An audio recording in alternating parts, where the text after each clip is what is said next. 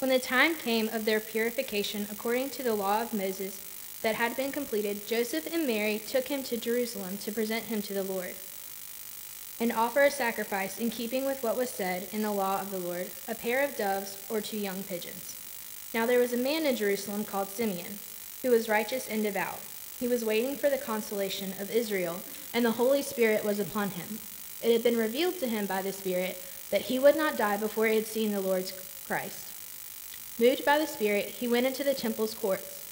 When the parents brought the child Jesus to do for him what the custom of the law was required, Simeon took him into his arms and praised God, saying, "Sovereign Lord, you have done as you had promised.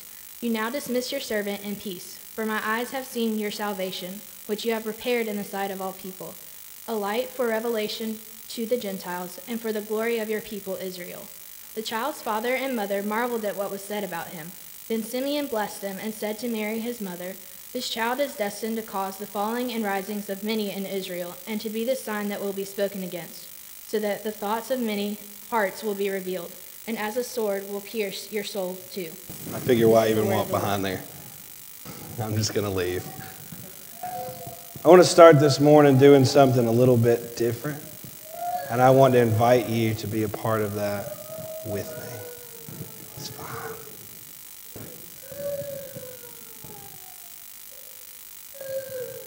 What is going on here? What is going on here? These are the words that are reflected in the eyes of a young couple standing in the freezer section of Walmart. This is the first time they've ever brought their new baby out into public. And like any new parents, they're a little bit scared. They don't know what it's going to be like for this new life to be around this many people. But the fact of the matter remains that even though they took a careening drive to the hospital at 3 a.m., spent 36 hours in labor, and have spent the last 2 weeks staring over the side of a crib at the most perfect thing they have ever seen, Doesn't change the fact that the fridge didn't refill itself. So here they are in Walmart. They figured that people are going to want to see this kid because who doesn't want to see a baby? And these new parents look at their baby and they say, who's not going to want to see this baby? It's the most perfect thing we've ever seen. This is their expectation. What they don't expect is this guy running down the aisle toward them. And somewhere between the 2-for-1 chicken cutlets and the Great Value vanilla ice cream, he doesn't even ask, but just picks this kid up and holds it in the air like somebody who takes the Lion King far too seriously. And starts to talk in a voice so loud it almost sounds like a song, so loud that you can hear it in the deli counter. God, you have dismissed your servant. I can die now. I can die in peace because I have seen your hope for everyone. A light in the dark places, Lord. And there are dark places. God, there are riots in our streets. There are diseases tearing apart families. God, there are wars being fought against enemies we have never seen. And families who don't feel safe to take their children to school or go with their family to the movies. There is darkness. And in the midst of all of this, you show me this. Look. Can't you see? Can't you see? He has his Father's eyes. With that, the man carefully hands the child back to its young mother, and his voice changes. His inflection shifts. His tone deepens. This is the quietest he's been since he ran down aisle 4. He looks her in the eye and he says, ma'am, your son is going to change this world. It's destined to. He will speak to the hopeless and show them a hope that they never knew existed.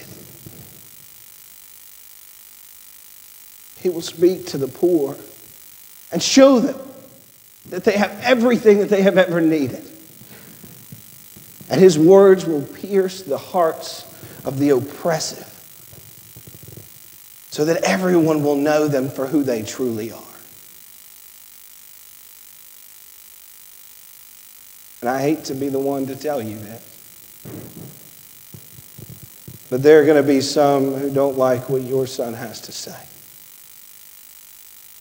Selfish people, confused people. And they will come for him.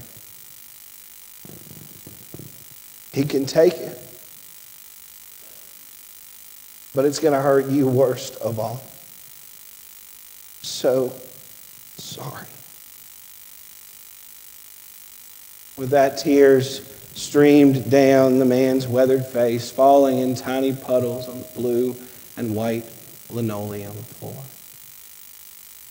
He looked one more time in the face of this child and smiled through his own tears as he said, he has his Father's eyes. As quickly as he came, the man hurried out the store, through the automatic doors to the parking lot. The stunned husband put his arm around his wife. And their eyes spoke only one question. What do we do now?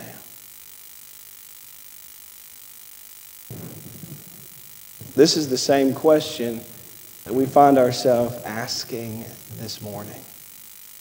What do we do now? Now on the other side of Christmas. All the preparation, all the time and effort that it took to get us there. And now here we are, post-Christmas. There are no presents under the tree except for the one from that relative that you thought was coming but didn't. And the elves on the shelves have now gone back to wherever it is that elves on the shelves go. And we ask ourselves, what do we do now? I say preparation, and I think of this. Our church spent the last month plus preparing for the birth of Christ. Look at this room. We changed the way we worshiped. We changed the way our worship space looked. We changed the way we dressed, and we changed the way we sang and acted. For Hanging of the Greens, we turned something beautiful into something more beautiful. I say we changed the way we dress because Dr. Stansel and the other ministers and I donned what I like to call my preaching dress, robes and stoles, literal garments that show that you feel and you've blessed our calling to be shepherds and teachers, proclaimers of the gospel, servants of Christ.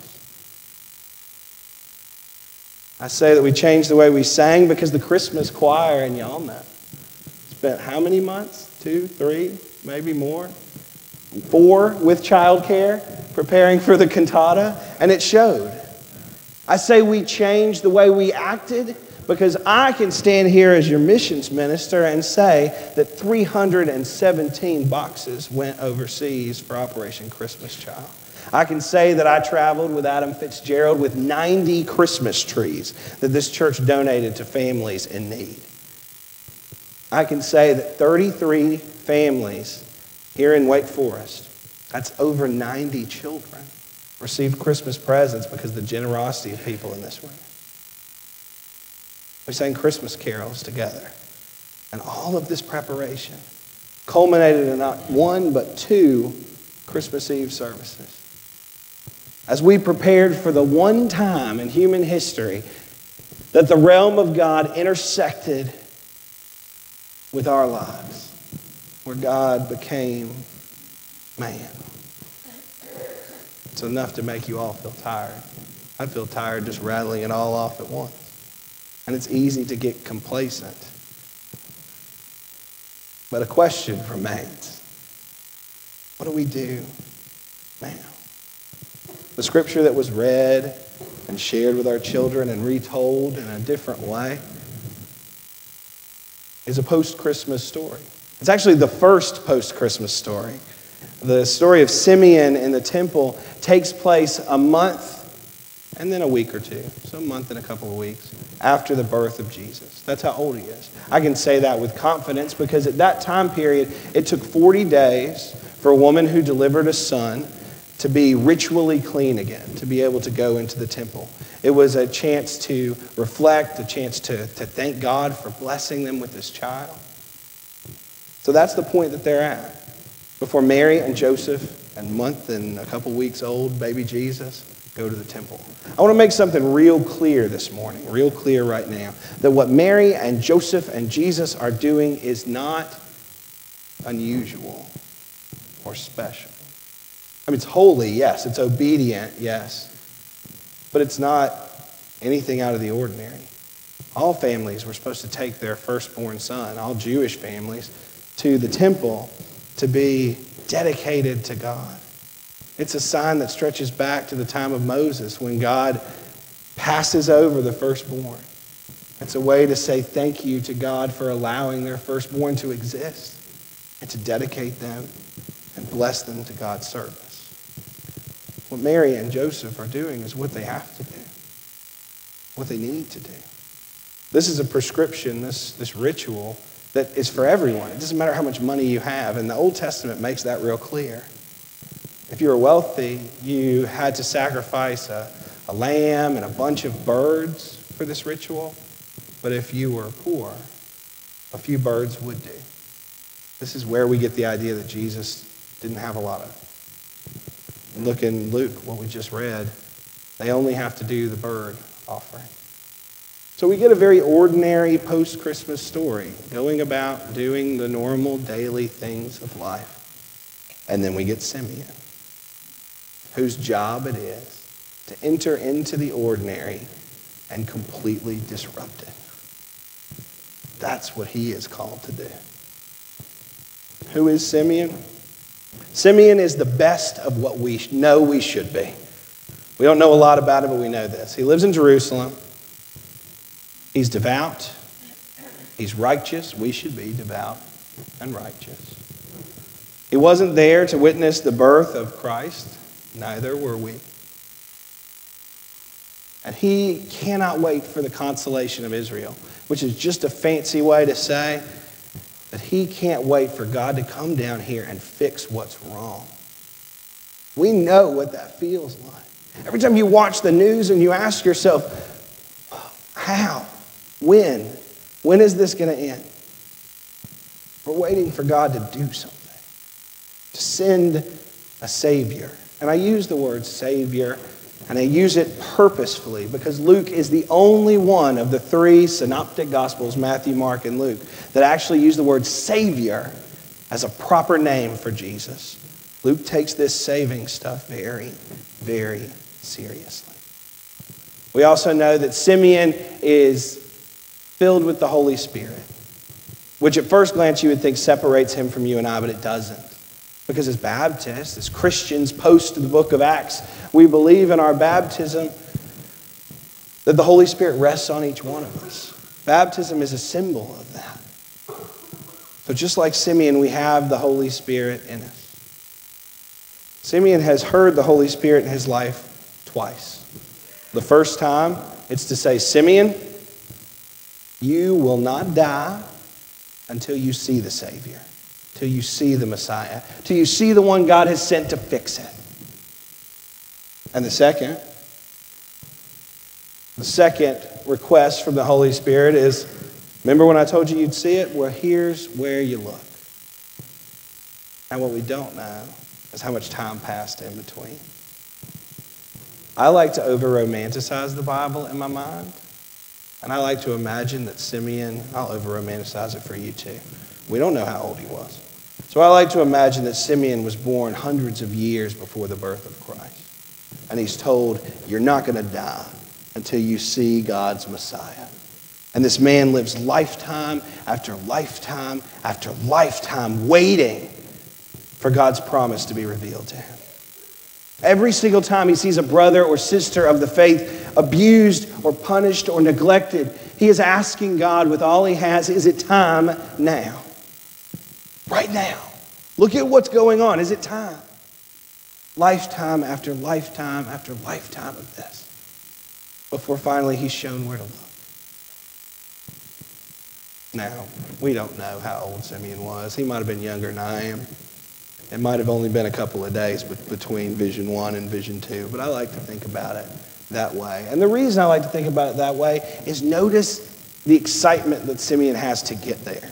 Simeon does not casually walk up to Mary and Joseph and ask politely if he can hold their infant child. He grabs that baby, holds it up, and proclaims that he can now die in peace because he's seen the hope and salvation of the whole world. He's not going to wait around anymore. He's been waiting far too long. What I want for us this post-Christmas season is to be more like Simeon.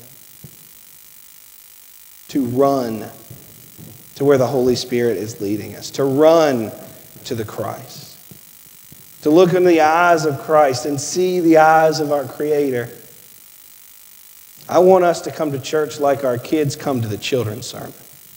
Stomping down the stairs and running as fast as they can and pushing each other over. And then slide tackling their way onto the marble.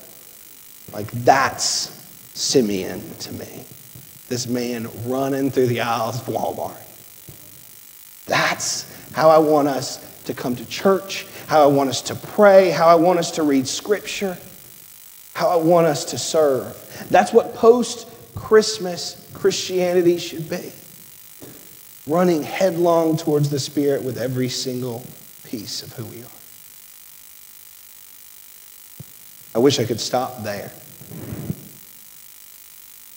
But I recognize that I can't tell you to do this and recommend this without also calling to mention the difficulty in doing so. Simeon understood. When Simeon is running towards the Holy Spirit, he is in a very literal and real way running toward his own mortality. He will not die until he sees this baby. He's running toward his own death. And he sees it as a gift. He's excited, slide tackling excited about it. When you follow the Holy Spirit, it is not going to always be easy. Look at what Simeon had to say to the mother of the Savior. He had to look this woman in the eye and say the hardest thing that anyone has ever said to any mother in history. Your son, while he's going to change the world, your son is going to be opposed, rejected, suffer at the hands of those he seeks to save. And it's going to hurt you worst of all. It's going to feel like a sword has pierced your soul. Simeon knows he has to say this, and you and I both know that if it was me, I wouldn't want to. But Simeon understands that when the Holy Spirit guides you somewhere, you have to be all in. The only answer to what am I going to do now is to be all in that kind of way. The greatest blessing that I get to receive at work. A lot of people don't talk about their work as a blessing. Some days mine isn't, but the best days are when I get to see your Simeon moments. I'm a minister of youth and missions. And I get to be the phone call that someone makes or the lunch that I get to go to where I get to hear where they saw the eyes of God. I went to lunch with Elaine and Ann, who don't know that I'm going to talk about them at worship this morning. And they just got back from a mission trip to Belize where they cared for children in need. And I asked them all these questions about what their trip was like and what they saw and what they did and what they ate. And I saved the only question I really cared about until the end. Where did you see God? This is the only question that mattered. And the question that brought out laughter and tears. As they shared with me that they saw God in the faces of these children who lived and laughed and loved without any realization or sadness about the conditions that they lived in. You didn't know I'd mention you either. I got to be the phone call that Adam McIntyre made when he felt God calling him to organize a mission trip for our graduating senior. A trip overseas, a trip to Africa to change their lives and to change the lives of others. And I can tell you, you can always tell when someone has seen the face of God, when the words that they share to tell you about it are louder than all of the reasons that you can come up with, that it's going to be difficult. I've seen it in Joanne.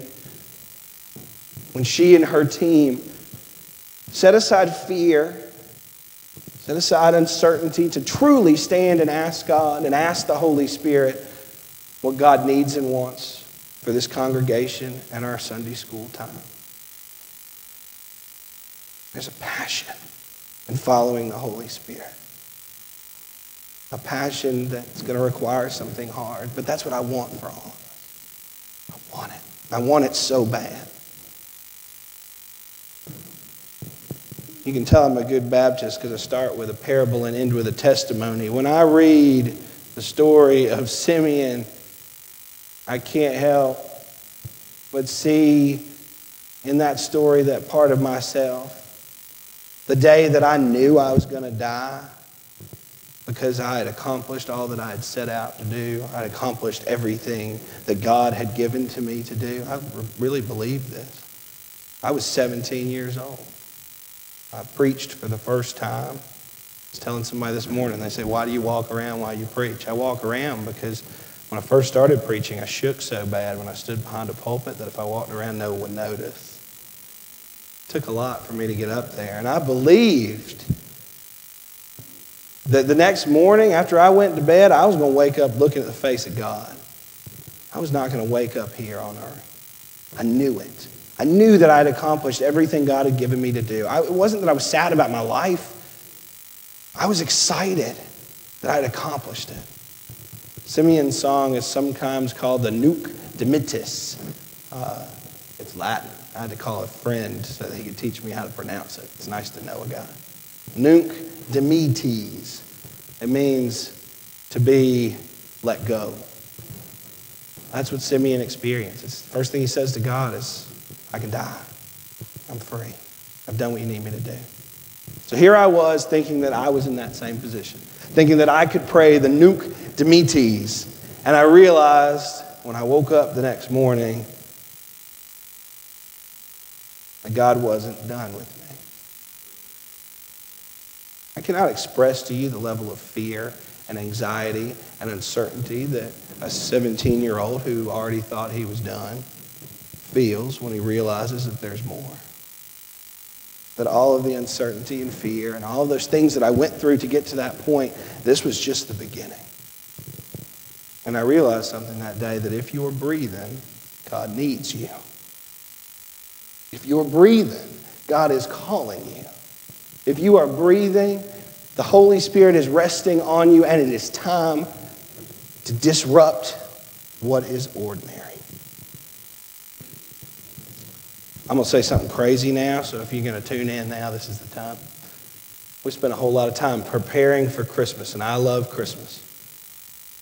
But today is the time for us to recognize that Christmas is over, and we need to quit running toward Bethlehem. The manger is empty. The Holy Family has gone home. But that does not mean that we have missed Jesus. It didn't mean that to Simeon, and it doesn't mean it for us. It means that we are called to seek out not a Christ that's about to be born, but a Christ that lives among us. I want us to be like Simeon, to run headlong into what God is calling us to do. I said I want you to disrupt the ordinary. What's ordinary for Simeon is the temple, is these rituals, and is the suffering of his people. What is ordinary for us, and I hate to say this, is the suffering of our people.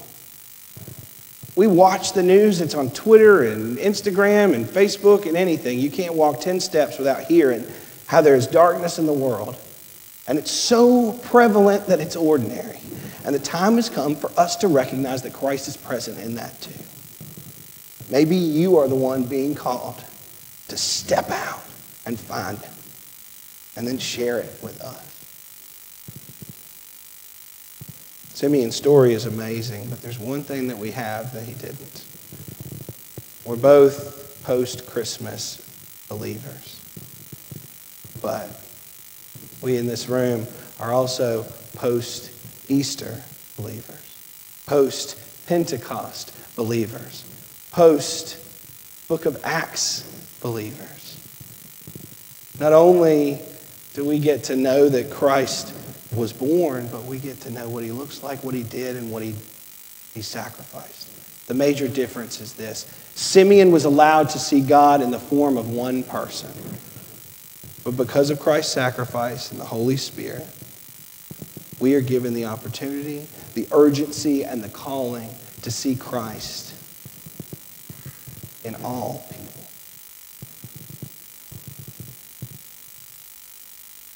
As you leave this space, I want you to ask yourself a question. What am I supposed to do now? Our answers are going to be different. They're going to be hard, but they're going to be right. At this time, if you feel so led to come forward, to recognize that you have seen the face of God and you want to get baptized, we want to welcome you up to do so. There's nothing more exciting for us. If you want to become a part of this church, if you want to say, I want to be one of you, walking alongside of you as we run toward Christ, we invite you to come forward and join this church. Be a part of this fellowship of faith.